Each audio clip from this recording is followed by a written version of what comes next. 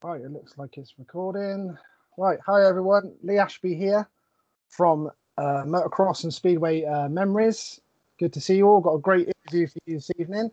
I just want to make a thank you first. Big thanks to Simon Pardo for his support from White Eagle Finance.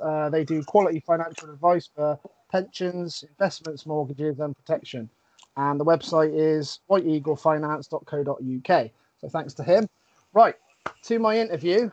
Absolute peach of an interview for you this evening. I've got no other than former world champion and British Speedway legend, Mr. Gary Havelock. How's it going, Gary? I'm good, Lee. Thank you very much. And yourself? Not too bad, thank you. Absolutely Excellent. awesome to meet you for starters. We've had a few chats and a few chats we online have. and stuff. Yeah. But awesome to actually speak to you. Absolute ledge. Right. Yeah, my pleasure. Yeah, I really appreciate it, mate, for your time. Right then, ready for the questions then? I'm ready. Right, here we go. How did you get into Speedway and what is your earliest memory of the sport? I got into it through my dad. Obviously, he was an ex-rider. My earliest memory of the sport. That's a really good. That's a really good question. I think it would probably be Sunderland. Oh yeah. In about 1974, something like that. That would have made me about 5 or 6. Yeah. I think that was my earliest. But my earliest memory of motorbikes is seeing the 25cc Italjet that my dad had bought me when I was 3 years old. Yeah. And I just remember it stood gleaming in my mum and dad's hallway, and I was just like, oh man. Yeah, oh my god, yeah. Yeah, here we go. Yeah, my dad ended up making me one of them as well, with a little silver disc in the back as well. Fantastic, yeah. Awesome, isn't it? Yeah. Oh yeah. It was a wicked little bike. I had some. My mum's got some pictures of me on it. I think me farewell meet in the pool had at least one in there. Yeah, little 3-year-old riding along. That's cool. Because didn't you do the grass track as well? Didn't you? I did. Yeah, I did. What a lot of the lads of my era did. We come up through the junior grass track scene. Obviously, there was no such thing as a junior speedway scene back then, and the only really way you got into flat oval racing was on the grass. I do remember Lancashire Grass Track Club. The highlight of their year every year was they had run one meeting on the old Bellevue on Hyde Road, and that was just like after riding in stubble fields and shit like that. It was get on Bellevue. It was like a billiard table, and it was just blew our mind. It was just, this is so easy. so that was the old Collins and Morton day. It would have been, it would have been, and so I started racing junior grass. I think I was 8. So obviously, from getting the first bike at 3 up until 8, I'd just been going around the tracks with my dad, and if we could get on before the meeting or at the interval afterwards, I'd get a few laps. And I think I started racing about 8, and then raced right through to 14.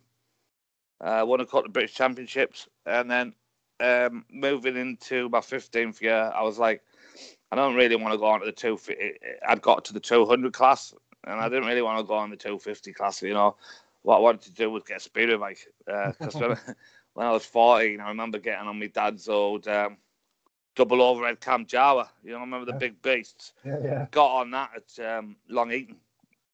First time I'd ever been on the 500. I go out the pits gate, toed around over the start finishing line. Toodled into turns 1 and 2, come out of 2. I thought, right, here we go, give it a big handful and just, wow! Blew my mind there and then, yeah. So that was like, nah, I'm not riding 250s, Dad. I want to get a speeder bike. So we built up a bike from all bits and that, Westlake. And my 15th year, I basically just went around wherever I could get a ride, And when my birthday is actually in November, 4th of November, so just after the end of the season.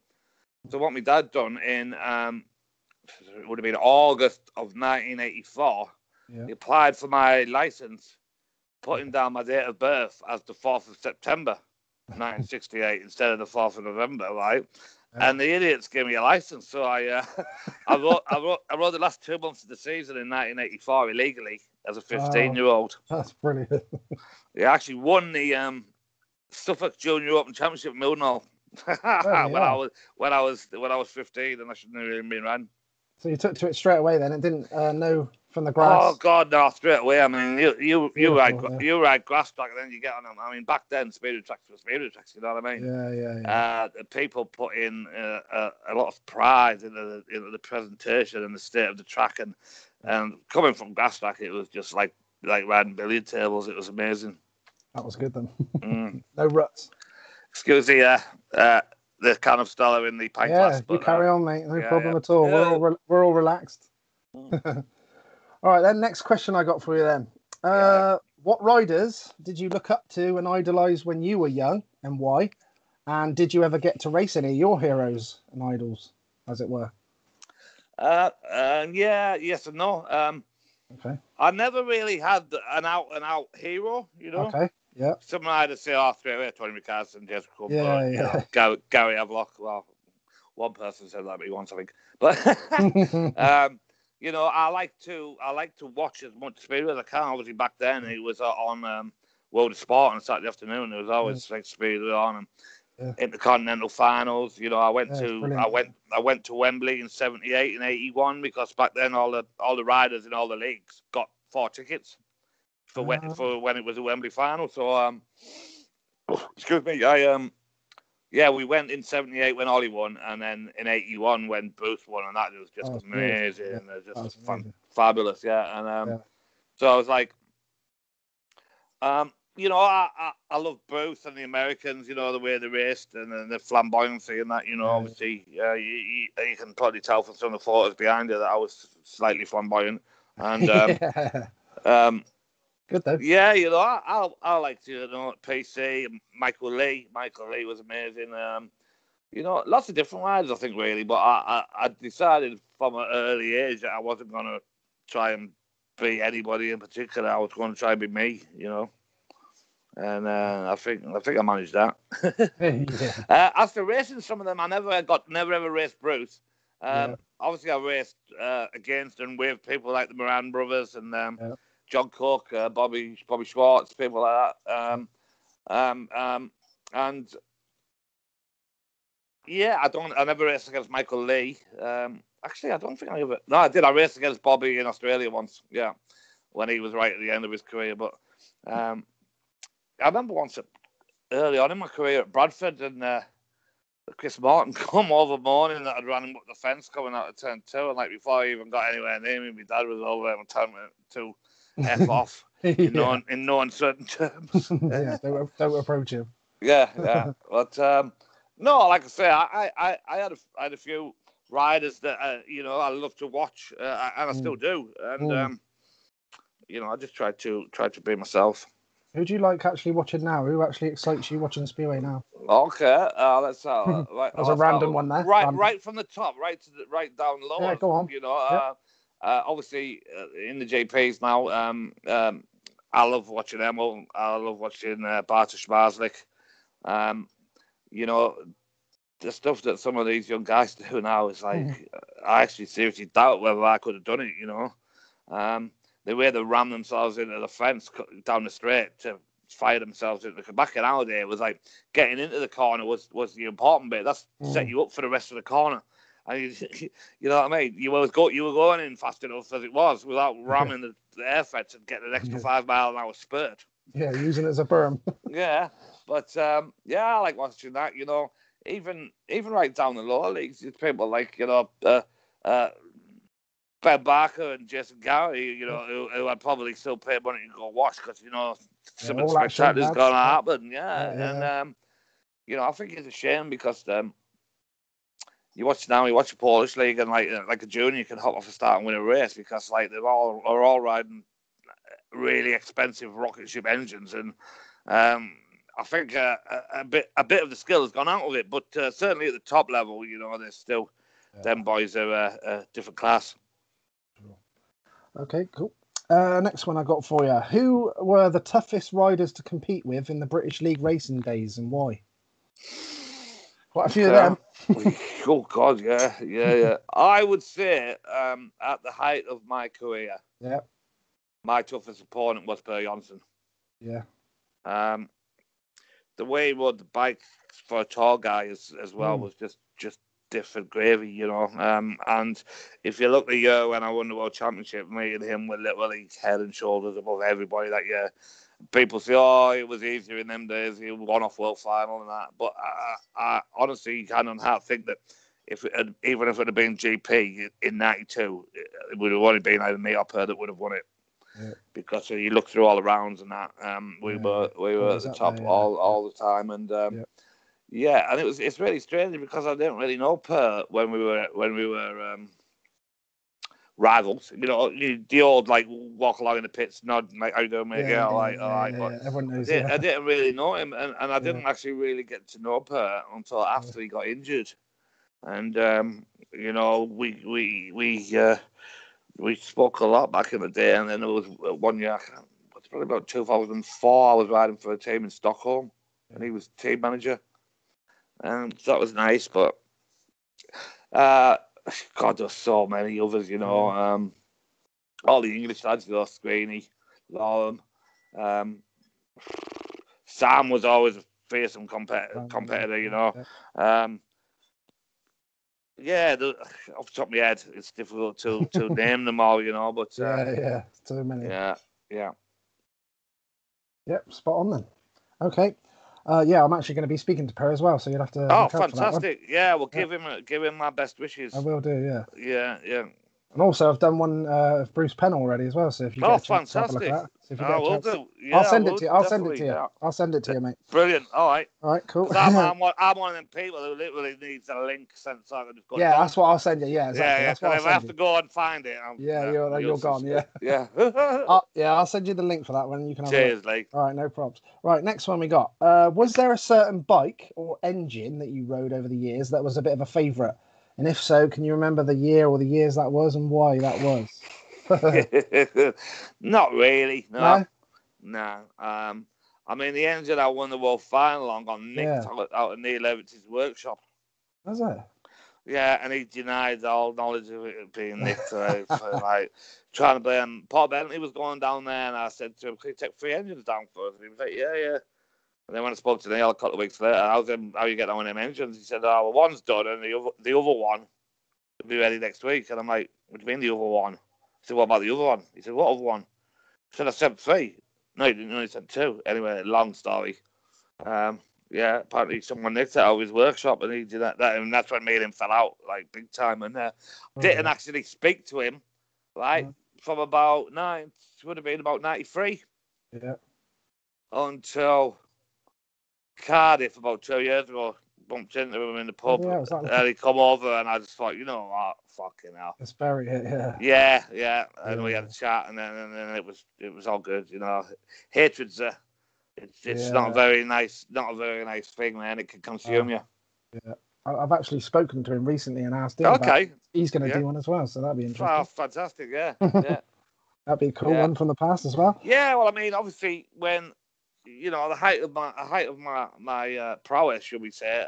Certainly the early stage of my career. Neil was a big part of it. You know, he you know, I bought the engines off Lanty, Otto Lantenhammer, and he built them, and then Neil just serviced them for me in England, and we had a really good working relationship. You know, so yeah.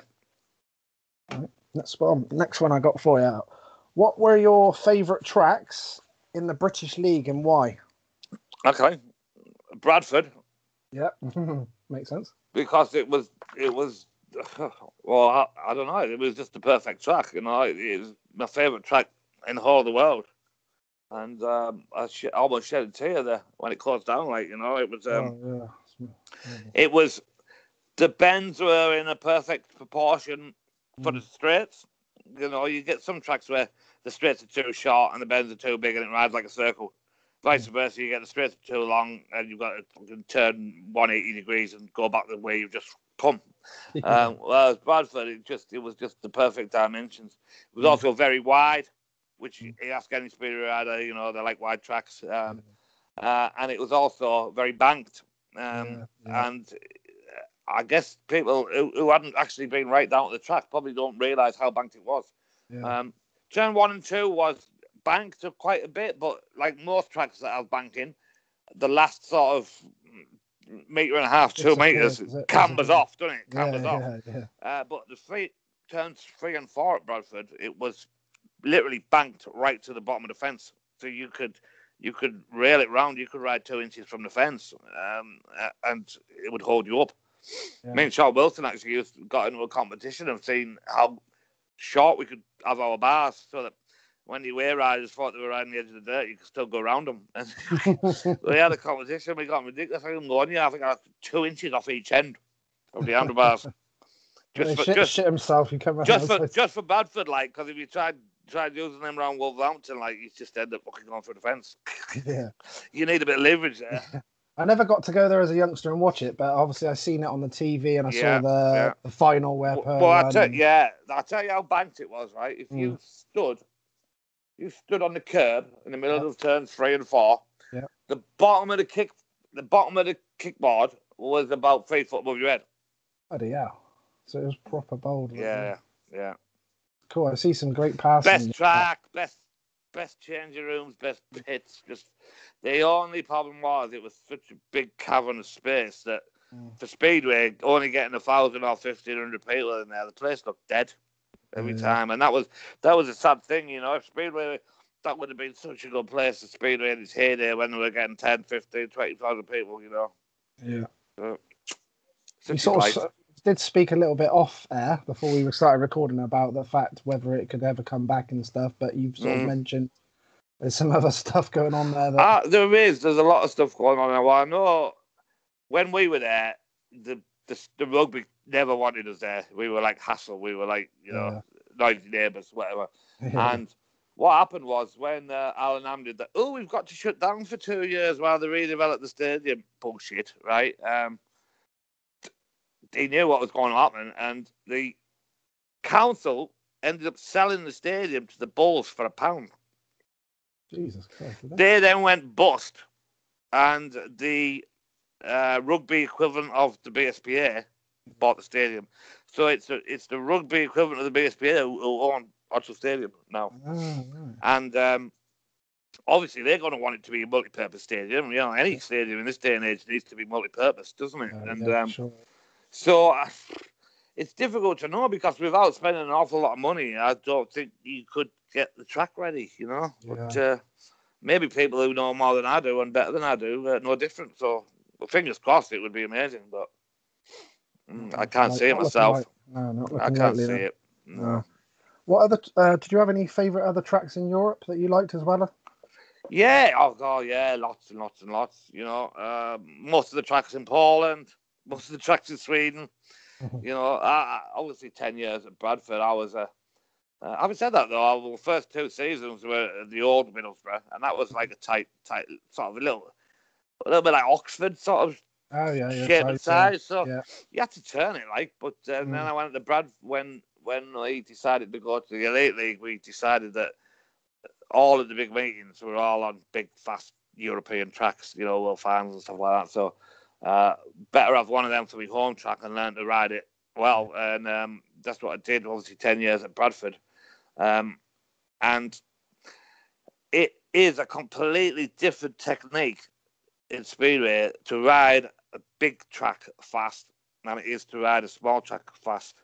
And you know, it's if you can get technically correct on a big track, which was obviously back then where all the big meetings were. You know, you were going to go all right. So that's what I did. And 10 years of bouncing off the fence down the straight to Bradford just made me just prefer the big fast tracks, you know. So, yeah, like most of the ones in Poland. Obviously, Wrocław has a very special place in my heart. But Poland in general, you know, I won the under-21s at Zielona Góra. And then I won the big one at Wrocław. So, yeah, all good. Most of the tracks in Sweden are really good as well, so. Great memories. All right, cool. What track did you not like racing in the British League, and why? And why? Oh dear. Don't say Swindon. No, I didn't mind Swindon. I won I thought you might like that. I won the league rider there, didn't I? Yeah, I remember that. Yeah, that I was year there. The year when it was one big league, wasn't it? Yeah, I was there. Yeah, I think it was like 4 heats each, and then it was straight to a 4-man final. Yeah, I remember because I had third pick, right, and it was Crumpy had first pick, Lee Adams had second pick, and I had third pick. We did the old GP walk out to the start line. Yeah. And I went another quick look, and I just said Scott, and we kind of just said, "Four's winning this, like," and I said, third pick, we got Bob up, and Crumpy goes, "I'll have one." Lee Adams goes, kicks gate 4, right, and it's soft and deep, and gate 3 is like concrete, right? Lee Adams walks up, picks up gate 3. Did he? I just looked at Scott and I said, in the bag, so went off gate 4, won it. See you later. So yeah, that was, but basically just the small, tight technical tracks, you know. I didn't particularly, you know, although I had good results over the years on them, various different tracks, I didn't particularly enjoy riding them, you know. I liked going fast. I liked having my wheels in line, going fast, like by the fence. But, you know, obviously back in them days, you're looking at the old Bellevue, the middle Bellevue. Yeah. You know, places like Eastbourne, Lakeside, places like that. You know, I could do all right on them tracks, but like I say, I didn't particularly enjoy it. Yeah. Okay. Fair enough. Did you have any special set of special favourite levers or Kevlars or you wore during your racing days that you liked, or got some tasty ones in the background? Oh, I have not really. I don't think, but obviously the Kevlar suit I wore when I won the world final, being the first speed rider to ever wear a Kevlar suit, was nice. I still got that one, or even though I let it to Sean Wilson to go to Australia with, because he was like, "Avi, can I render that?" Cause like spoiling Australia and I'm going, mate, right, okay, but you know I won the world final, don't you? Yeah, don't we? Anyway, the poor bastard blocked his fucking back, didn't he, at Newcastle, right? And he's screaming at the thingies, "Don't cut the fucking suit off, whatever you do! Don't cut the suit!" And he made them pump him full of morphine so they could take the suit off him rather than cut it off him. Bless him, yeah. Fair play to him. Yeah, so you imagine I was cutting off. Yeah, that's a good one. What have I got left? I've got the snow camouflage one I did. I've got that one left. And I've got all my England suits. You know, to me, that was... I'd see people around. I'd see, like, second halfers riding in a fucking tattered old fucking, I don't know, Martin Dugard England suit or something. And I think, oh, my God. You've sold that for, like, 200 quid or something. Like, what the... WTF? It's an England suit. The only England suit I haven't got is the one which I got sponsored for the final at Poole. Oh yeah, when Hans Hansen sold us out, and the deal with the sponsor was you're laughing, aren't you? You know what I mean? I've got a question for that later, so we'll get into that. Tell it like it is. Yeah, but, do that. The sponsor who sponsored me for that one meeting, basically, quite a bit of money. So he said, well, on condition I can have the suit. And I was like, yeah, okay then. So I've got all my other England suits. I've got the first Kevlars, the bottom corner one down there, the yellowy Kevlars. And I've got the snow camouflage Kevlar suit. I'm not even sure if I have another one, but for me, it was the body colours. When I started at 16, I thought, I should really collect something, because, like, if I don't end up being anything, at least I'll have something to show for it. So I decided to collect caps and body colours. Yeah, the caps were going really good, but then over the years, like, my dad nicked them to go fishing, and like they've dwindled and that. But the body colours, I'm quite proud. I think I put them in probably about 2 years ago. I got them from all the various places where they were. Put them all in them, you know, them bags that you stuck out the air with the Hoover to keep them. I put them all in them. I think I've got 91. Something like that. Pretty much every one that I ever had on my body, I kept. Even like back in the day, the British finals and Commonwealth finals and that, you got given your race jacket, and it was like, if you don't hand your race jacket in at the end, it's a £50 fine. And I'd say, well, it's a £50 fine then, because I'm telling you right now, I'm taking it. Yeah, so pretty much every meeting I ever rode in, I kept the race jacket. Sounds like we need to do a video another time, a Skype thing with your phone or something. You have to show us your memorabilia. Yeah, definitely. I'll do that. The race jackets and leathers, that'd be cool. Yeah, I'll do that. Yeah, that'd be awesome. All right, we'll sort that out another time. Next one I got. Did you have any superstitions or anything that you had specifically on race days or anything like that? No, not really. Not really. I think everybody's got a little tiny bit of superstition to a point, but it was never. No. It was never to a point where it was going to change the decisions I made or anything like that. You know what I mean? It's just like daft. Like I'd usually have at least 2, if not 3, clean pairs of goggles all made up before the meeting. Yeah. And like if I won my first race, then I just wore them goggles again. And like if I didn't, they'd be all dirty anyway. So I'd like grab the next clean set and then. Yeah. So like if you got an accident, obviously you kept the same set all night. So that was about it really. Nothing major. No. Fair enough. Next one I got for you. Did you have any injuries in your career that you that you felt injuries? Did you have any injuries as in to the point you feel that it held you back from achieving more in the sport at some point or another? And if so, without a shadow of a doubt. Without a shadow of a doubt. The first time when I done my back at Pole in 96, I think it would have been. Yeah, 96. Then I didn't basically. I think I did it in about June or something like that, and I basically didn't ride again till the next season. And what I decided to do was not even bother chasing foreign contracts or anything like that. I just decided I was going to have just a season riding for Bradford, ease myself back in, and make sure I stay on the bike, So certainly that 97 season, funnily enough, we ended up winning the league at Bradford, and it turned out to be really good. But and I'm a big believer in there's only a couple of things that are going to slow you down in Speedway. Like one of them's getting involved with the wrong woman, and the other one's hospital food. And if you can steer away from the combination of those, you things like Hans Nielsen. I think all he ever did was like broke one collarbone. That was it. And then I think he said that in his interview as well. Right, okay, there you go. And I can't believe that I even remembered that. Yeah, it was true. He said he didn't really have any. And then you look at the likes of myself and people like Mark Lorham. It was just unlucky. You just end up being in the wrong place at the wrong time, and both. So without a shadow of a doubt, hospital food slows you down. Unless you are have no brain whatsoever, I guess. But if you've got no brain, you ain't making it to the top, are you? That's it, mate. Right, okay, next one I got for you. What riders were your favourite to team ride with and why? Okay. There's a couple of good ones there, actually. Yeah. I loved riding with Andrew Silva for England and stuff. Yeah.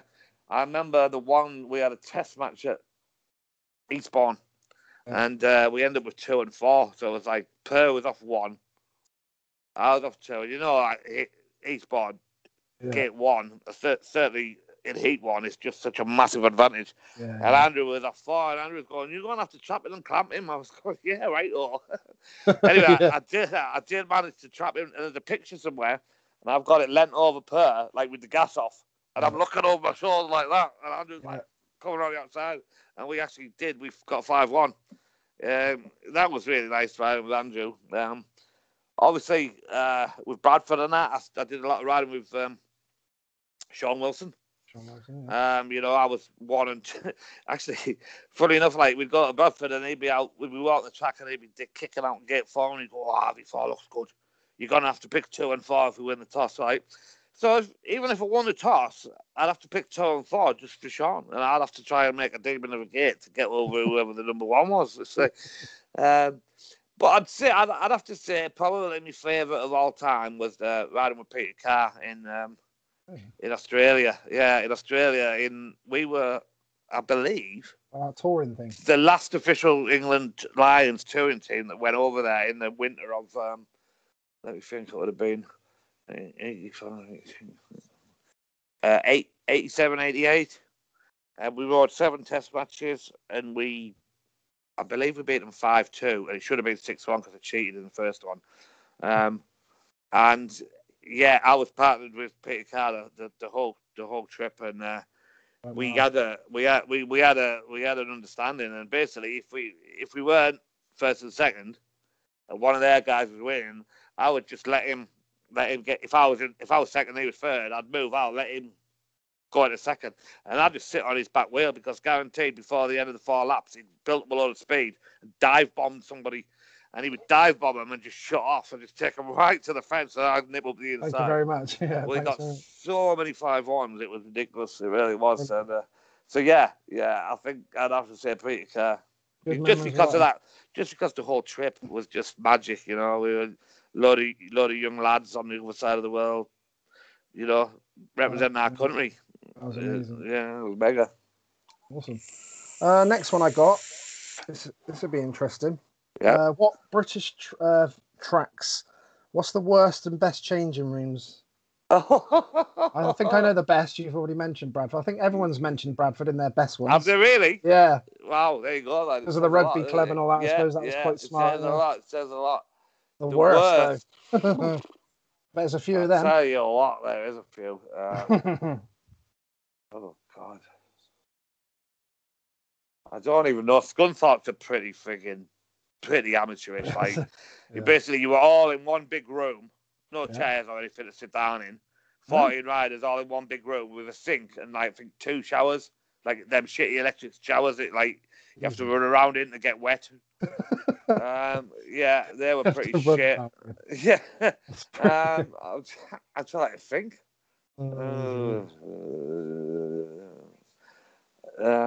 Peterborough didn't even have really changing rooms, you know, until a couple of years ago. No, you had to go get in your van and drive off somewhere else in the showground where they'd have like a shower block open for you.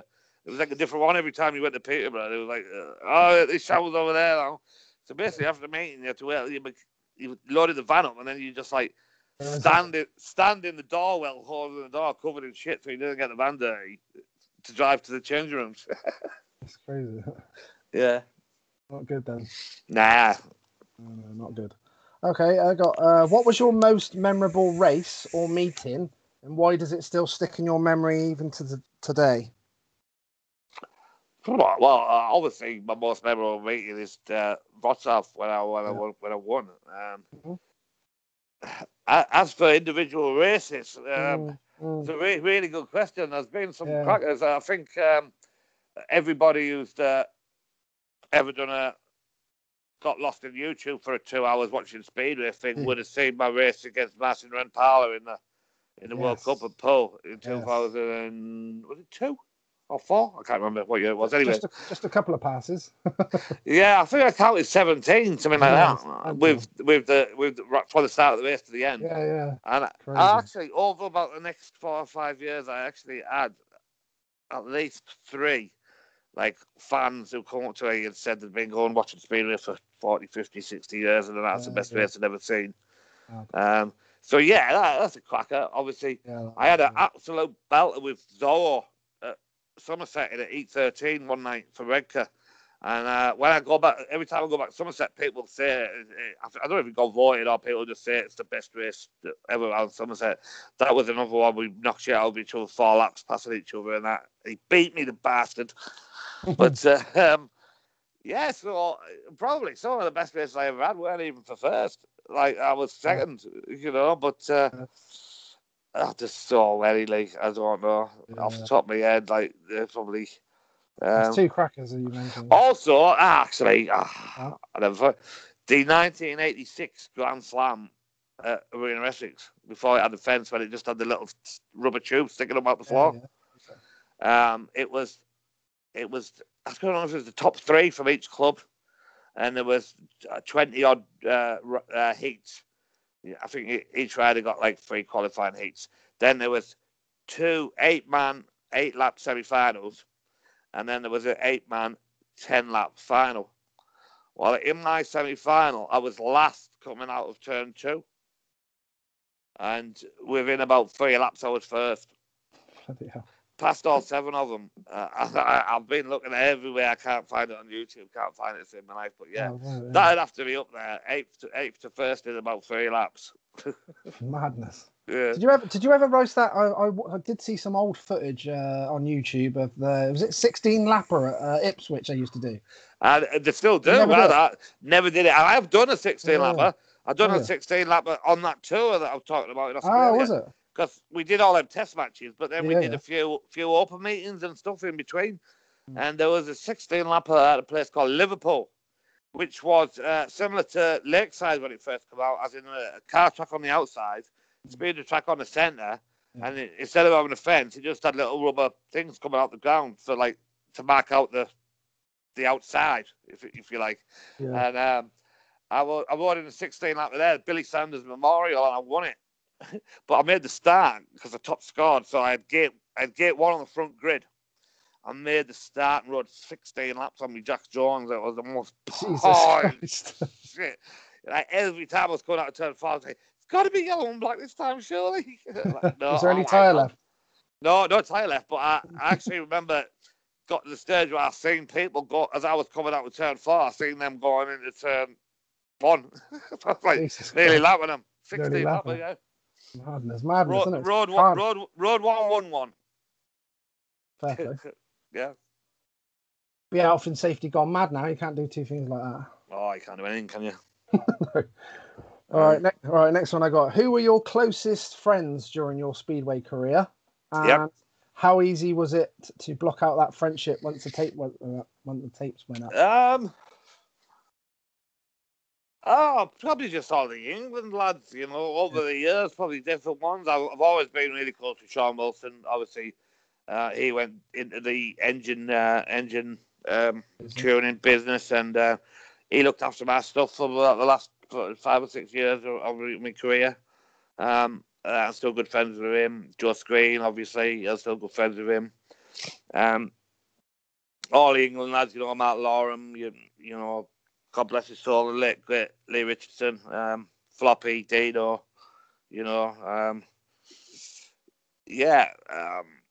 Andy Silver. Andrew Silver, bless his, do you know what? It's a really funny thing because when I started, I used to like read the Speed of Star was the only time you could get any information. Same, yeah. And especially the score charts in the back. Really religiously. My first year, I would keep seeing this flash blonde-haired Cockney lad, like doing really well and all that. Like, and I thought, he looks like an asshole. And it wasn't until the winter of 1986. I was in Australia. I wasn't on the tour. There was a Bucock tour. It wasn't like a Lions one. It was just where they went around. And Andrew was on that. And the late great Darren Bucock, bless him, he organised for me to go and stay out with a family in Adelaide, so I could ride some meetings. And he got me hooked up with Shane Bowes' family. Remember Shane Bowes? Shane Bowes. Yeah. So I went over there just to be in Adelaide for a couple of months and ride locally. And Andrew was on the Bucock tour, but when I got there, they happened to be in Adelaide. And cut a really long story short, he was staying with a lad called Tracy Bray. How bad is that? A guy called Tracy, right? And Andrew had his Ute, which is if anybody doesn't know, is a pickup truck. And I got talking to Andrew, and like we literally spent about 3 days together, like in this Ute, and like never took it back. And like the very funniest thing was my girlfriend at the time, who went up on to me and my missus. Because it was no mobiles back then, so like you have to ring the house, where the people were staying, and if I wanted to ring England, I would have to ask to use the phone and time it and then pay them the money and stuff. So she rang up to the Bowes' family where I was staying and said, "Oh, it's Gary there," and Shane's mum had said, "Oh no, he's not. He's over at Tracy's." Oh no! And then that was it. Using the shit then. Mate, it wasn't until about 15 years later, right, when she was with me at Oxford and Tracy Bay was over for something, and I actually introduced him It was only then that she actually seriously believed that there was a man called Tracy. That's brilliant. Great story, that. That's brilliant. But yeah, no, and you know, the funniest thing was that, like, when me and Andrew got together, it was like, you know, I was reading the Speed of Star, man. You know, I thought you were a wanker. And he went, you know what? I thought you were as well. And it just goes to show that you see what you read in the papers and that, and you form an opinion, and it's completely different to what it is. And I mean, I've had Andrew up at my house for Christmas before, you know. So yeah, that's how close we are. And we don't speak as much as we used to, but you know, we're still tight. I tried, because obviously he was a bit of a hero of mine being at Swindon. Yes. I was growing up. I remember. I've got to tell you a story. That year, I was banned in 1989. I spent quite a bit of time with Andrew, and I used to go to Swindon with him, right? And he'd do a race, and he'd come in, and Lennon would be there, and he'd unscrew the lid, and he'd go, Andrew, you're not riding it hard enough. You've not used enough fucking methanol. And Andrew would be going, Dad, F off, aren't we fit? And like, I'll be just like, oh my God. Jesus, it's a bit haywire. Andrew and Len battling it out. But they were like that all the time, weren't they? They were. I've seen a lot of father and sons like that. Yeah, that's an awful lot. Yeah, same as that. Most times, father and sons don't work. Simple as that. There's only the odd ones which are the exception to the rule where it does work, you know. I think I remember as well once when Andrew was climbed the fence trying to get to a fan. I remember once when I was a kid. Okay, yeah. That was he certainly wasn't scared of swinging the forehead. That is for sure. No, he was getting some stick, I think, and then I've seen that forehead in action plenty of times. I tell you, I'm like, these are stories I couldn't possibly tell you on here. Yeah. I've seen it. Fair play. Yeah, he was really entertaining though. Great rider. Yeah, he had, but his teammate is Ipswich, didn't he? Rickard Elsane. Oh, did he? Yeah, Edward him knocked him out. He must have run him wide or something. Well, he'd been partnered with Manny and Big Rick, like the rolling roadblock. He would trap every time and then just get in Andrew's way. And this niggle had gone on and on and on. And they got to Ipswich, and he was in his way. I think Andrew dive bombed him and nearly knocked him off, right? And like Andrew got back in the pits, and like he could see him coming over, and Andrew just stood up and bosh, knocked him spark out. Brilliant. Gotta love a story. Oh, aye. Right, next one I got for you. How important is it to have a mechanic you trust and knows you well? And what mechanics did you gel with best, and why? The best mechanic I dealt with was the only mechanic I had. Yeah, go on. You know, I had the same mechanic for 20 years. Oh, right, okay, I didn't know that. Scott Trigg. His dad, Roy Trigg, used to ride for Cradley, Hackney, I believe, and back in the, Pratty's era. When we went to Australia on the tour, the one I was talking about, the official Lions one, the year before, Neil Evans, who was on the tour, he'd beaten the New Zealand and stopped with Roy Trigg and his family. And so when Neil turned up in Perth, like we all did for the start of the tour, he flew Scott over, who was 16 at the time, to mechanic for him. So literally, Scott was mechanicking for Neil for probably about 2 meetings, and then like me and Sean Wilson nicked him, and then literally nicked him, and then basically I sort of said to him, you know, at the end of the tour, I was like, you know, I'm almost at the stage where I'm going to need a full-time mechanic in England, you know, if you're interested. And he was like, yeah, I'm definitely interested. So I think it was about halfway through 1990. Yeah. And I called him up. I said, if I was coming over, and he come over, and we were employer and employee. We were rider and mechanic. We were best mates for 20 years. We never had an argument. That's brilliant. And you know, he was just a man. He just used to drive. He could drive just ridiculous amounts of driving. You know, Lee, what it's like that. Yeah, one of the main things of a modern speed rider is having good drivers. Yeah. And you know, unfortunately, he actually ended up meeting a girl from where my mum and dad live in England. And they decided in 2008. They decided before the kids got to school age they were going to go and live in New Zealand. All right. So obviously he went off to there. So from 2009, the last couple of years of my career, I had to have like different mechanics and that, but it was never the same. They were good guys, the guys who helped me out and that, but it was never the same. You know, me and Scott, we were like brothers. You know. So that was special for your world. Scott Trigg, he was there at every single one of my meetings except for the under 21. Because that was 1987, everything from 1990 onwards, everything I won, he was there. Special relationship then. Yeah. Good memories, that one then. Right, okay, and I think when I see a lot of modern riders, they have a different mechanic every year, and I think, it's not good. It's not the way to be doing it, you know. He's got your life in his hands, lining that back chain up, you know. That's just my opinion. Got to have the loyalty and all that. I think so. Next one I got, this will be interesting. Do you have any regrets from your Speedway career? As in any meetings you feel you should have won or done better, or any teams that you rode for that you wish you hadn't, or anything like that? Honestly, Lee, yeah, I can't. I really can't. Yeah, I'm a massive believer in fate, and I'm a massive believer in if it's meant to be, it's meant to be, and think everything happens for a reason. And you know, I had a lot of dark times in my career, especially early on. But I think if I hadn't had them, that I possibly wouldn't have ended up the person that I was. You know, because as you well know, Lee, not just in Speedway, but in life, you when the shit hits the fan, that's when you really find out who your friends are. Yeah. So, all walks of life. Yeah, for sure. Can you tell us a funny story from your racing day memories? Yeah, I can tell you loads of funny stories. But I'm going to have to tell you one of the best ones ever. Go on, this made the Sun newspaper, right? But I'm not talking about the sport at the back. I'm talking about page 8 or something, page 5. Yeah, right. Bloody hell. Go on.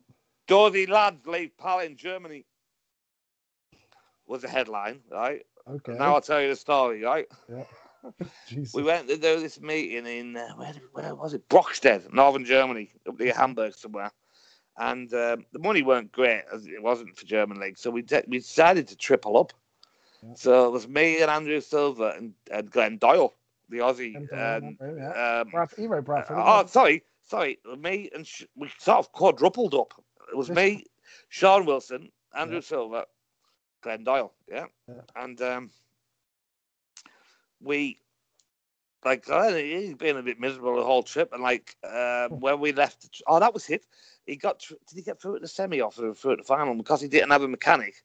We had one mechanic between 4 of us, basically. You know what I mean? And he was winning. I think he was winning his semi, and he ran out of fuel. So he weren't happy. So as we left the stadium, all loaded up and that, he went, "I've get on the bed." We were like, "Yeah, get on the bed." So he was on the bed, and you know how beds go on vans, don't you? Yeah. And especially if you're trebling up and there's bags everywhere and shit like that. So we drove about 2 hours, right? And then we pulled in for some food. Okay. So we all went in, got some food, sat down to eat it, right? I was finished sort of first, early, right? And I had the keys, and I said, "Here, Scott," lobbed him the keys. I said, "I'm going to the toilet. I'll see you at the van." So it's like, okay then. Right. So when I come out the toilets, obviously there's no one left inside. I walked out to the side. Mm-hmm. The van was running, right? Sean Wilson was in the driver's seat. Scott was on the 3-seater behind the drivers. So I just climbed into the passenger seat and we sat on. Okay. Now we drove for about another 3 hours and then we stopped for fuel, right? We stopped dead quick, stopped, filled up, paid, got back in the van, started driving, right? So Scott's still asleep on the bed, and Doyley's still asleep. Sorry, Scott's still asleep on the 3-seater, Doyley's asleep on the bed. We get in, Sean's driving, I'm thinking. Anyway, it got quite late, 1 o'clock in the morning or something, and Sean was riding the next, because it was a Wednesday, Sean was riding on the Thursday night at Ipswich in a British semi-final. Oh, right. So I said to him, "Mate, yeah, I'll drive for a bit." I said, "I'll drive the rest of it." I think we were about 3 hours from Calais. said, I'll drive the rest. I said, you get some kit, you out tomorrow. He said, oh, sure. So we did the, 70 mile an hour on the motorway swap over. You know, the one where you put it in neutral and the driver stands up and the other guy slides in behind you. Yeah, you must have done it before. But if you've been in the Speedway van, it's been done. Yeah, and so then Sean's he's nodding off in the passenger seat. So I've gone, dude, when you get on the bed with Doyley, our bed in our van was massive. It was almost like a double. It was like a 3/4 bed. Yeah. Why didn't you get on the bed with Doyley? And he was like, I'll be all right. Then he's done off. I'm going, mate, go on. You sure you'll be all right? And I was like, yeah, mate. I said, there's only 2 hours to carry. I'll piss it, no problem. Yeah. So if you heard Sean telling the story, it's the best one. So he climbs over Scott on the 3-seater, and he climbs up onto the bed, and he said, I got on the bed, and he said, I went, move over, Glenn. And he said it was like he was searching for a 50 pence. He was looking in the corners and that, and then I used, Abby, stop the van. And I'm like, looking around, he's bright red. He's got to stop the van. Stop the van. There's no Doyley. Oh, my God. I pulled up on the hard shoulder of the motorway in Belgium, right? Yeah. Sean got back down. Scott sat up for the face seat, and the three of us sat and laughed for about 20 minutes, honest to God, right? It was like, Doyley's gone. Where is Doyley? We didn't have a clue. He was just not there, right? So there's no way we could go back or anything. So we kept going. So basically, what had happened, right, was after I'd got up in the service station and said, I'm going to the toilet, lobbed him the keys. Doyley had got up next and gone, I'm going back to the van, lads. And I think Sean had said, I'll just stick the keys in the ignition then. So he'd gone out, he got into the van, right, stuck the keys in the ignition, and then he had a brainwave of going to the phone box just over the way to call his missus in England, right? So we gets to the van, keys in the ignition, think Doyley's on the bed. Yeah, apparently, as we were driving past, he was going, oh no, they're moving. And apparently his missus said to him, oh, don't worry, they'll just be filling up with fuel. Oh, no. And how the fuck would she know what we were doing? But the funniest thing was, we didn't know whether we'd lost him there or when we stopped for fuel 3 hours later. Oh, we just didn't have a clue. No mobiles or anything. Then on the Saturday, right, when we got to Bradford for the league meeting, we were in the pits. So me and Sean were parked next to each other anyway, right? And there comes Doyley walking down the hill, and I'm going to Sean, here comes Doyley. Do you think he's going to be all right? And I was like, I don't think he's going to be all right. I think he's going to be very happy at all. So let's go right down. Sean's gone, all right, Glenn, how's it going? Just as simple as that. And what he said, you really don't want to know. Oh, I really can't reply. But yeah. Oh, yeah. And in the Sun newspaper, it come up as if we were the dozy ones who'd left him. What a freaking imbecile. Put your keys in the ignition and then leave the vehicle. That's mental. That is brilliant. Apparently it happened with Mark and Norrie as well, How long did he get along back? How long was it till he got back? Oh, he had to. He hitchhiked, got a bus, a train, and he managed to get back to some port in Belgium, get on a ferry, and Alan Ham had to turn up at wherever it was in England where the ferry was getting to with all his documents and stuff. Brilliant. Yeah, if you ever speak to Mark, apparently that happened with Mark and Norrie, but they had mobiles, so they managed to sort it out. Yeah. So easy to do. Apparently it is. Yeah. Oh, Dodie lads leave pal in Germany. Get in there. Me and Sean made the news. That's brilliant. Oh God! So he give you he give you some swear words and that. I guess. He give us a bit of stick, yeah. Not that we were even bothered, No. in the slightest. That's brilliant. Great story. Okay, next one I got. Your dad Brian was a former, obviously, Spear rider too. Then he ran Red Car as well, wasn't it? Yes, he did. Yeah. Yeah. He had Newcastle as well for a while. To do with Middlesbrough as well. Was it Middlesbrough? No, he was the team manager at the old Middlesbrough. Yeah, that's what I meant. Well, for half of my first season, he was a team manager, and he quit because certain members of the team were, who shall remain nameless, were saying that I was getting favouritism. But at the end of the day, I was in reserve and I was banging double figures everywhere. You know what I mean? You got to have 6 or 7 miles everywhere you go. You know what I mean? For sure. Yeah, you make the most of it. So he quit. He said, "Fuck it, I don't need that shit." And he just come with me after that. Fair play. What, But yeah, what influence was he on your career anyway? That's what I was getting. Oh, he was massive. He was the number one, the absolute number one influence on my career. You know, with my dad, you know, he worked for everything he had got. You know, he started by riding trials first, and then he progressed to doing what was motocross, what was called scrambles back in the day. Then he went to grass track, and he didn't actually start riding Speedway until he was 29. So I always think he sort of felt like he'd missed the boat a little bit. So with me, it was like him fulfilling what he'd missed with me. So he pushed me really hard. But you know what? I didn't mind that because, you know, that's what I wanted as well. You know, I used to see it during the grass track and that, like some father who was like screaming at his kid and that because his father wanted him to be the best of the best of the best, but you could just tell the kid wasn't even interested, you know. So although he was fairly hard on me, you know, it was absolutely fine because that's what I wanted as well. He did it in a good way. Yeah. Was he?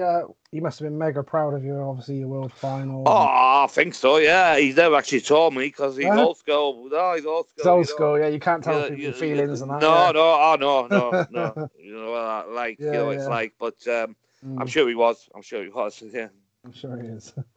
Right, next one I got. What would you consider were your biggest strengths as a speedway rider, and were there any weaknesses you feel that you had?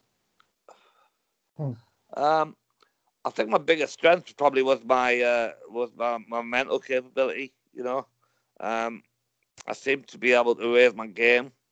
The more pressure there was on, I managed to you know, work out a system that where I could use it as my advantage. You know, a lot of riders get defeated by nerves or by self-doubt or by everything. You know, and one thing I never had, I always had a stone belief. You know, and yeah, I seemed to be able to. The more pressure that was on, the more I seemed to be able to focus it towards a greater goal, should we say? Yeah, I think that was definitely my my number one attribute. As for the opposite side, I don't know. It's difficult to say. It was weird because all growing up, all my dreams, what I ever wanted to do was be the world champion, and achieving it at such a young age was difficult in a way that it made me lack slight sort of motivation in a way, if you can understand that. Just a little bit, yeah. You know, I never, when I was growing up, I never decided that I wanted to be the best speed rider ever or anything like that. All I wanted to do was be the world champion. Yeah. And I think that probably didn't help me much, you know, for a few years after that. I mean, if you look at my major form, didn't really pick back up again until sort of going back to Poole in '99 and getting back in the England setup and doing well there. So, yeah, probably spent a few years sort of bumbling about trying to get some motivation, if you like. Yeah, almost achieved your goals early. It's difficult for people to believe, but yeah, it's yeah. Yeah, Yeah, I get what you said. Probably that, yeah. Well, I'm thinking about it as well. I did think of this earlier when you mentioned the '81 Wembley final, watching Bruce win and all that. Yeah. Obviously, I know that was the last one there, and I know that I've got the DVD of it because obviously I was a bit young then. Yeah. And I see it as a mental atmosphere, obviously, and amazing and everything. So, as a youngster then, when you was watching that, could you have ever sort of believed that, obviously, that you was going to be world champion? God, absolutely, 100%. Yeah. So you had that belief that you were. Right from ever since I can remember. I used to lay in bed on a night doing a thing that if you pay good money and go and see a sports psychologist now, one of the things they'll teach you about is visualization. And I used to do that stuff on my own when I was a kid. You know, and dreaming, exactly. And when I walked up the stairs and into the parapet for the world final in '81, and a wall of sound just hit me, and was just like, wow, this is it. Like, this is what I want, you know. And although all through my career I rode in front of some massive crowds, and it's weird because when you're in the zone, you don't even really notice the crowds, you know. Yeah. And I think, like what you're saying about your mental strength, I think anyone that won them one-off world finals, you had to surely have that because some of the riders were nervous and. Yeah, God, yeah. I mean, massive, you know, you think yourself, your whole season was 1 meet, 5 rows. Whole season was focused towards that one meeting, and if you messed it up, you messed it up, and that was it. So it made sense. You needed that mental strength. Yeah, I think so. I always seem to be able to focus. Yeah, to focus that if you're like, if the rider says, "Oh, I'm really nervous," it's like nerves. Being nervous is like a negative energy. Whereas if you can take that energy and manage to turn it around in your brain and use it as a positive energy, then you go far. Yep. Very good. Next one I got. You won the British final twice. Is that right? I did, yeah. Yeah. What do you remember about them, and what did that mean to you? Oh, the first one, I remember pretty much a lot of it. I won it with Maximum, and obviously I hadn't long come back from the latest of my bands, and I had the feeling that, Speedway, the powers that be wanted me out of the sport for good. And sort of win that so soon after was really special. It was really special. The second one, I think the biggest thing I remember about the second one is effing me last ride up and ended up with 13, having a run off with Martin Dugard. Yeah. But I managed to win the toss and take the inside, which was good. And as we got to the turn, he was like half a wheel behind me. And he was committed, and I knew I just had to go a couple of yards extra and put him over the camber, and I was off, and that was sort of done, So it was all good. But, I love the fact we can still watch them on YouTube as well. I've gone back and had a look at them. They're really cool. Yeah. Oh, British final on a Sunday afternoon at Coventry with 10,000 people there, mega. And you might call me old-fashioned, you might call me whatever you want, but when you see it. On a Monday night at Wolverhampton with like 3,000 people, it's just not the same. It really isn't. And so at least I can say I rode in that fantastic era where the meetings were on, and I managed to win a couple. So yeah, amazing. All good. Really good. What do you feel personally were your best achievements in Speedway overall? Obviously, we know about your world final, but in general, probably just. I never actually won that many team honours for the teams I rode for. I won the league with Bradford in '97, and I won the Swedish Elite League with Masana in 2000. Quite a few knockout cups and that. Bradford, we were knockout cup kings in the early '90s. But probably England appearances, I think as a sportsman, anything the biggest highlight of your career must have to be pulling on an England shirt. Pretty patriotic. There's only one thing for me that beats that is they're pulling on an England shirt and then putting on the armband. And I managed to have the honour of doing that for I don't know how many times I was England captain, but I think I rode over 70 times for England, and I probably was captain at least 50% of those, I would think. So, yeah, and it's just a shame that the World Cup at Poole, which we should have won, missed out on the World Pairs in '92 and a run off to Greg. Only got silver. I think I've got 2 golds, 2 or 3 silvers, and a couple of bronzes, so FIM medals. So yeah, I'm really proud of all of them. Yeah, that's nice. Especially the ones where it was like pairs or team. Yeah, we'll have to get them out in the memorabilia night. Yeah, mate, no bother. Yeah, we'll do that. You won a lot as an individual, as a rider. And you obviously won some team things, as you just mentioned. Did you enjoy more to be an individual, or did you enjoy as much being part of a team as well? Or did you have a preference? Being part of a team, without a doubt, is completely different. They're completely different, and you have to have a completely different mindset. But riding with teams is just great. Even going back being team manager with Corv and Berwick and that, it's just being with the lads and having the crack, and you just can't beat it. And I think you find a lot of people, ex-sports people who finish playing football, finish doing whatever, and they actually struggle to find it really difficult to readjust to normal life because you've just been with the lads all the time, just having a laugh and a crack and Mickey taking and you know, and yeah, certainly at Speedway, you know, you lose as a team, but you win as a team, and when you win, it's mega, you know. Yeah, great time.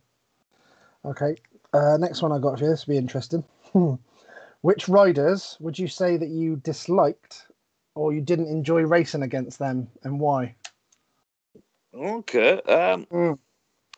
Disliked that, I wouldn't really say that I've disliked. Is there any guys you always seem to be, if you're ever out on the track, you always seem to come together, or? Not really, no. No, and you know what, like... That's good. My whole career, I was a massive believer in you ride hard, but you ride fair, you know. Yeah. And if you're riding the board, if someone's got the kahunas to come around you, right, don't stick him in the fence.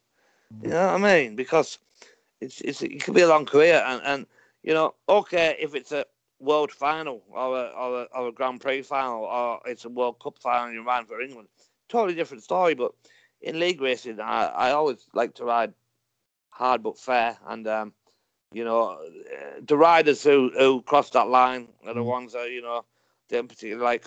Tell you a funny story. When I started doing Swedish League regular, it was pre Ryanair days and that, right? So we all rode with Scandinavian Airlines. So you'd fly from Manchester or Heathrow or wherever to Copenhagen. And then you go from Copenhagen on a little Fokker T-prop. You'd land in like Örebro or some little town in Sweden. Jesus. And you'd only be like an hour away from the track, which is perfect. Yeah. But what you did after about 6 meetings going with SAS, you got a silver card, which gave you 10 kilos extra, blah, blah. And then by the second season, you would have a gold card. On a gold card meant you could take like 2 engines with you if you wanted in a kit bag. But you also got access to the VIP lounges. Okay. So on a Wednesday morning, all the speed riders who were going back to England, which was a lot in them days because nearly everybody was based in England, would fly from all these little airports at like 6 o'clock in the morning and stuff back to Copenhagen. And then everyone, you could walk into the VIP lounge, SAS in Copenhagen, back then on a Wednesday morning, and there'd be anywhere from 10 to 20 riders all sat around and a thing. And I always remember if I'd walked in, if Nicky was there, like when we got the pile, I'd go, "All right, Nicky, who'd you knock off last night then?" Did he like that? Yeah, he used to like it. Nicky would didn't mind. Yeah. Away from the track, he's not a bad lad. He's a bit of banter. I wouldn't like to explain what he is when he's at a track, but yeah, I certainly think like the Grand Prix series will be poorer without him. There's no doubt about that. Was there guys back then that everyone sort of would, you know, like mentally keep aware of, that you know that they're going to go over the line? I mean, Golub, when he first come on the scene, you know, Jesus, when he first come on the scene, he was really, really bad until Boise sorted him out. Yeah, pretty much. And literally after then, he just seemed to, you know, I think I watch people like that, and I think to myself, if you concentrated on your own race, instead of trying to stick the other person in the fence, you'd go faster than you're going. But he was pretty wild when he first came up. But yeah, over the years, there's been ones. I mean, when I first started doing Polish League, every team had like a chopper. Okay. You know, like a Chopper Anderson or Chopper Summit Ski. Yeah, Summit Ski, yeah. Literally, every team had a rider whose sole purpose was to try and ram another rider off the track. Jesus, honestly. Sacrifice themselves. Yeah. And you have to be careful out there.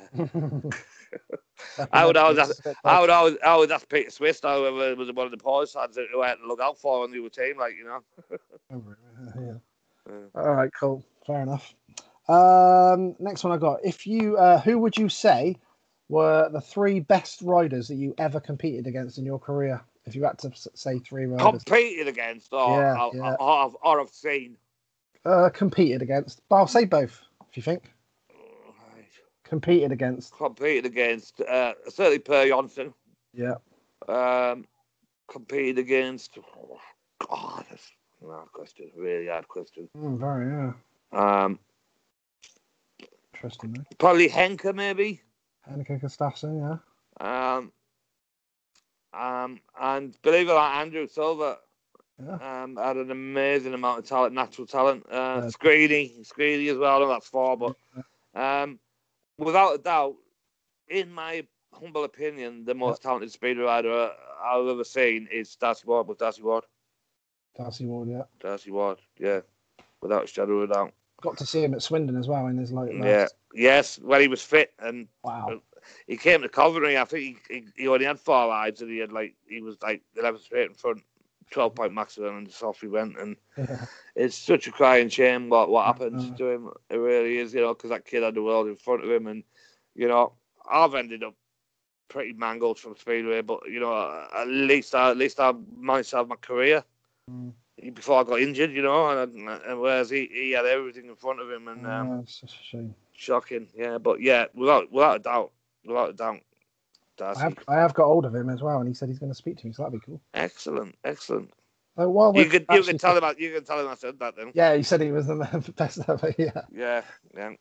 Well, so I was going to go speak to you about it off air before we come on, but as I say about it now, so obviously you got that brace support thing all on your arm and arm. So that was from that. I remember you had the nerve damage when it was the crash you had at Redcar.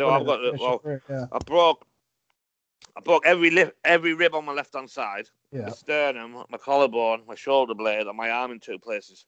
Okay. But they weren't the problem. The problem was the nerves that control your movement of your arm. They go into 5 main ones at the top, and then they go underneath your collarbone, round the back, and then they plug into your spine.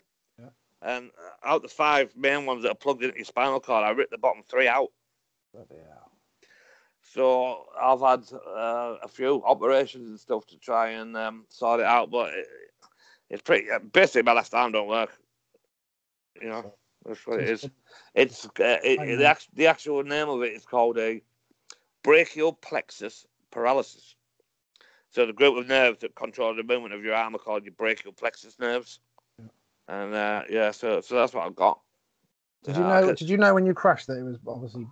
I knew it was bad. Yeah, I knew it was bad. But I also had a slight bleed on the brain, so I was doing lally as well, and they were pumping me full of drugs, and I basically didn't know what was going on. It was awful. But we know the dangers when we sling our legs over them machines, unfortunately, and that is the one shocking side of Speedway that that happens, and unfortunately, it's the nature of the beast. Yeah. Okay. If you could give advice to any youngster who wants to be a pro speedway rider, what would it be? It would be this. Go on. Right? Yep. When you're in the pits at any given speedway meeting, every single man and his dog in there has an opinion on what you should do to be able to ride speedway fast.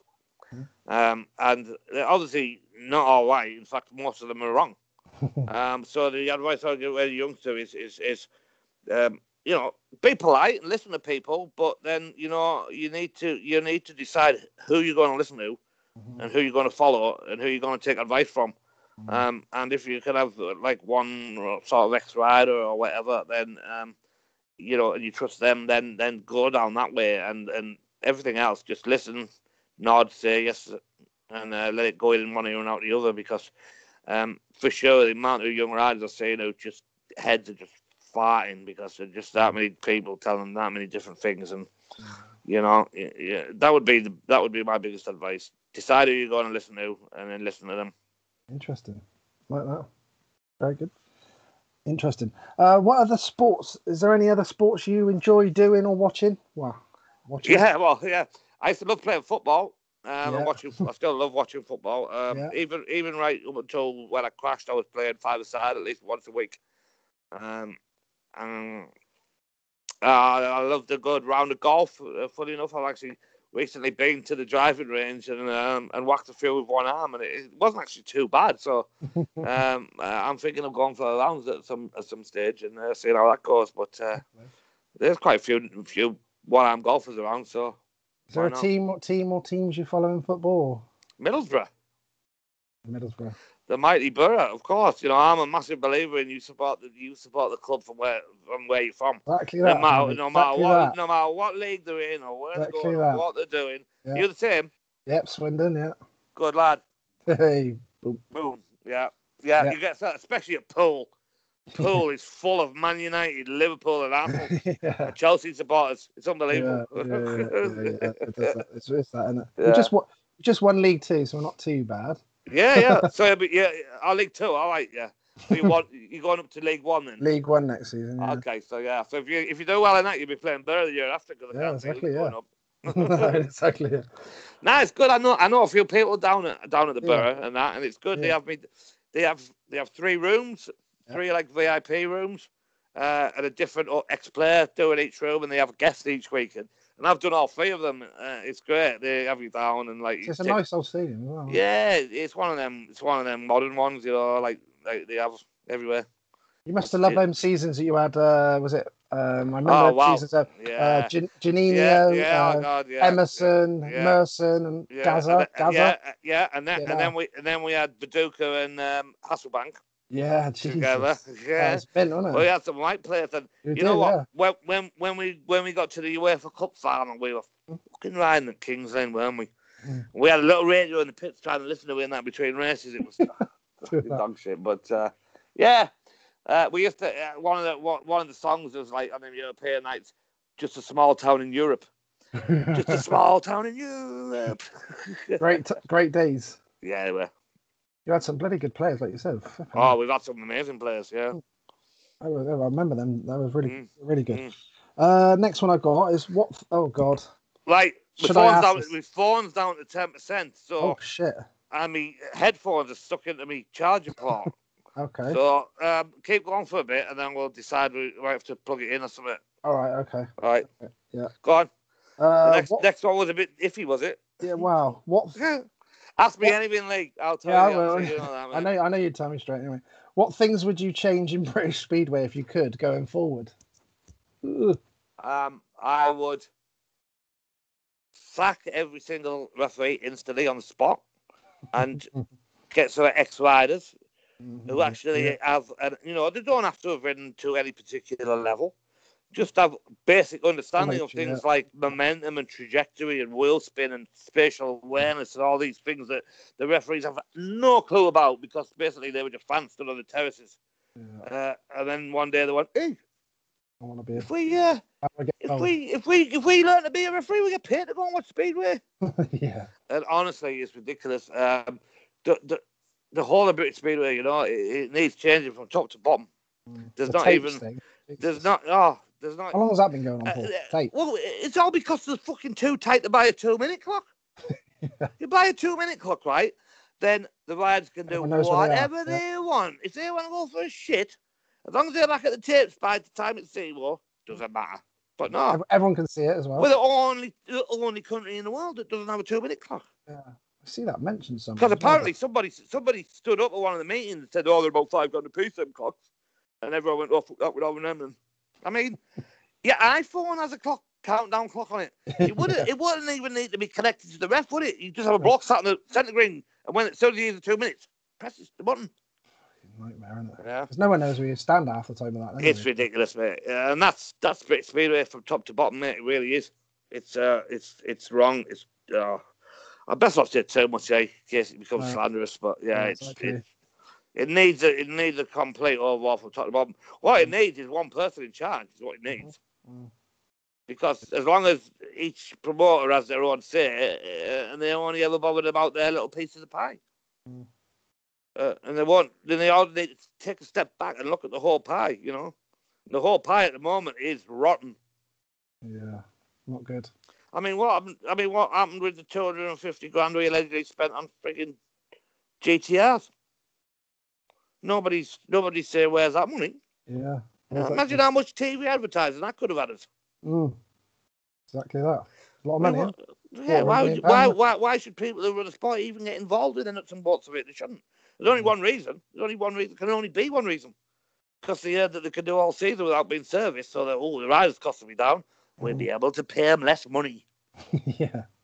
Well, that's the only reason, isn't it? Yeah, it's the only reason it can be, Lee. Can be, yeah. And if you want to bring somebody who argue with me different, I'll have an argument with them. Not a problem. Love that. Is your phone all right? Right, I'm just looking now. It's on 7%, mate. Ooh. So we're all right for a bit. All right.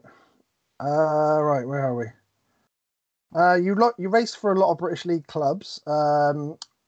Riding for which club and period did you most enjoy, and why? Probably the 4.5 years I spent at Poole.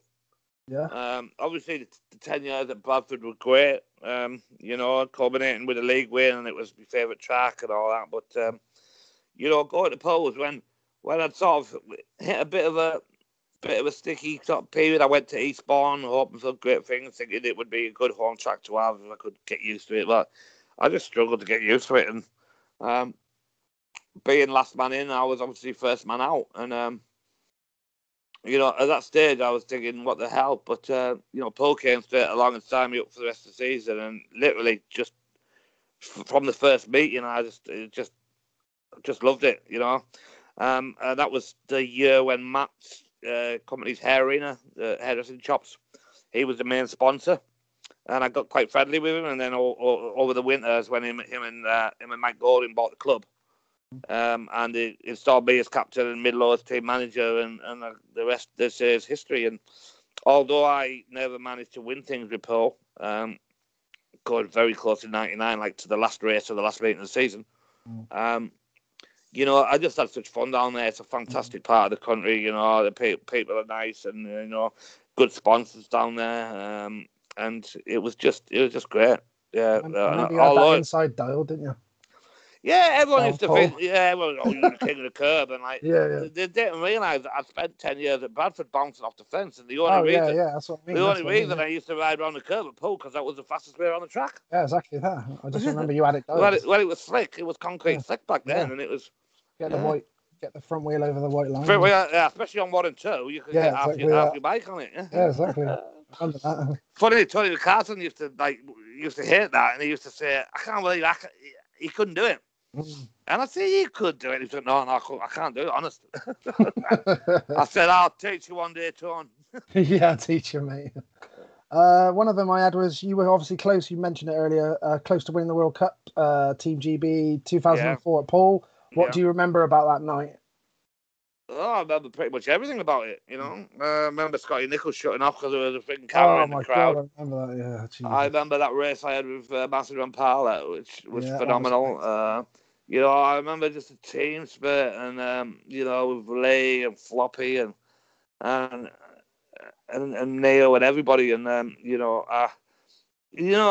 our biggest disappointment looking back of all that is that Lee Richardson's kids got deprived of an extra gold medal that they should have had of his. Yeah. And that's all I can say. What did you think about the Hans Andersen thing and all that? I can't really say. The Swedes and the Danes freaking hate each other. So I don't get it. So, if I start saying things now, I'm going to get into trouble. So I best just not say anything. All I can say is that Lee Richardson's kids were treated out of an extra gold medal. Yeah, shit. Real bad. Yeah, let's leave that there then. Yeah. Can you tell everyone what you're up to now? What, right now, or in general now? Oh, I know what you do. in general, yeah. I've not been doing anything, to be honest. The last thing I did was took a van out to France for Matt Ford. He has that chateau thing, isn't it? To his chateau. He has a like a crew cab transporter, with the extra seats in, so that when people coming over, he can go to the airport and pick them up and that. Yeah. But he has it from England, from Rent Truck, believe it or not. Rent Truck. Okay, yeah, Rent Truck. Yes. Yeah. So when we went out there in March, we obviously went out as the Poole team because I was supposed to be a joint team manager with Neil. So we went out to that chateau. This is before COVID, about a week before COVID kicked in, for a bit of team bonding sort of thing, And I was in the front of the van with Matt, and I noticed it was automatic. You see, because obviously I could still drive automatic. Yeah. So I said, automatic, I could drive this, and he went, you know what? He said, I need to get this one back. He said, you only have them for a year, then he sells them. So basically, we went and picked a van up from Rochdale. It had 6 mile on it. It was one of the transporters with the extra seats in and that. And we drove it down to Folkestone, got on the Channel Tunnel, and then drove it down to France. It's not right at the south of France, but it's quite down, 3/4 away. Drove it down there, and then brought the old one back. Well, I stayed for a few days, and it was lovely because it was red hot. It was like 30 degrees, and he's got a swimming pool and all that, so that was pretty nice. And then brought the last one. That's about the last thing I've done, to be honest. Yeah, I've. What's the plans in general then for when things are normal? Well, the plan is hopefully Matt will keep the same team and team managers for next year, and we do that, when Matt called me up to ask me about it, obviously with dropping down the league, Neil is going to struggle to be doing like Glasgow and Edinburgh, a place like that, because his dad's quite ill as well, So Matt was like, I'm gonna need another team manager and I just went, yeah, I'll do it. And he was like, well, I haven't told you any details or we haven't discussed money or anything like that. I said, I don't care, I'll do it. And we sat there for the last couple of years twiddling my thumbs, and like I watch things on TV, Speedway and that, and I see people like I have more knowledge in my little finger than they have in the whole body of Speedway in positions of like a job in Speedway, And the fact that Matt could have basically asked anyone in the country or on the planet to be his joint team manager with Neil, and they would have jumped at the chance. But he asked me, and that was a massive thing for me. I didn't sat there doing that, and for Matt to think of me first and foremost like that, I was just like, yeah, I'll do it. As for long term, I don't know really. I'm a very open-minded person, I don't stress too much about things, and I try to go with the flow and just see what's going to happen. Who knows, could end up living abroad, or anything. I really don't know. I'm just sort of just bumbling along at the moment. And once I get to 55, I'll be all right because, yeah. Well, any shout-outs you want to make, Javi, before we go, before your phone dies? Shout-outs, that's what we got. We've got about 2 minutes. 2 minutes, right? Yeah, big shout out to Fernando Silva, who's not been too well. Shout out to Christina, Adam, all the boys in Yarm, my mum and dad, and my two beautiful girls, Holly and Erin. Nice way to finish. Wow. That was an absolute pleasure, mate, to speak to you. What a man you are. My pleasure completely. I really enjoyed an absolute legend you are. No drama, man. On and off the track. I'm sure I'll see you at Swindon before long. Yeah, that'd be cool. I'd have to meet in person. That'd be good. Yeah, man, that'd be great. I really appreciate it, Javi, and I no bother, Lee. Sort you out when I've sorted out to put it out there. Send us a couple of links from the other ones. I will do that. The Per Janssen one. All right. Yes, I'm going to be doing that soon, and I'll send you the Pennell one. Wicked, man. All right. Top man. Appreciate it. Appreciate it, Javi. Take it easy. Cheers, mate. Thanks a lot.